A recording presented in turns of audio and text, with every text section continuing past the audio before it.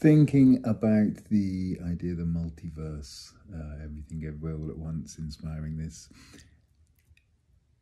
The idea that every decision makes a branching universe. What that takes out, what that takes out of this is the idea of the experience of the results of that decision. So the consciousness, so let's say I can choose left or right on the path and I choose right. There is no consciousness from my point of view of the left-hand path. And the fact that the left-hand path happens as well is not the same.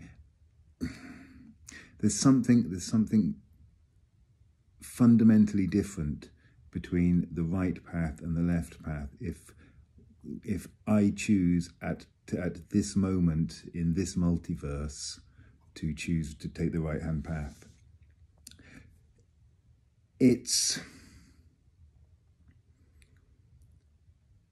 so imagine every outcome of every event will happen. So it's a kind of absurdly infinite universe in which everything happens. That is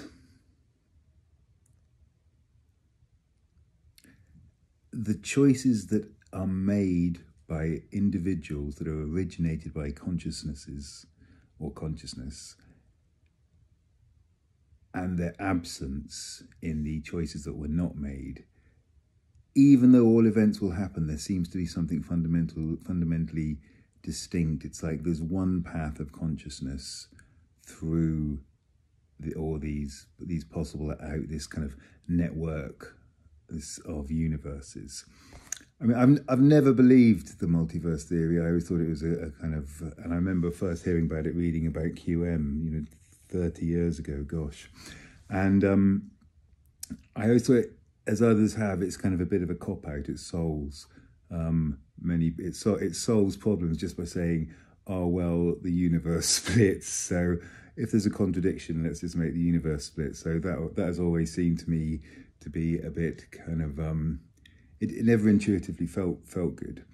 But now this new idea that I'm saying here is this idea that from the point of view of consciousness, there is a distinction between my conscious experience of the paths that I did choose as opposed to those I didn't choose. And remember, we're not saying that every possible outcome happen, so there's kind of three levels of this. There's every possible outcome happens. There's choices of, as in ones without even kind of choice, just by observation. There are ones where the kind of traditional multiverse, as it were, where these choices individuate these forks in the kind of space-time continuum. And I'm saying that there's this third way, which is the actual path of consciousness through all these possibilities.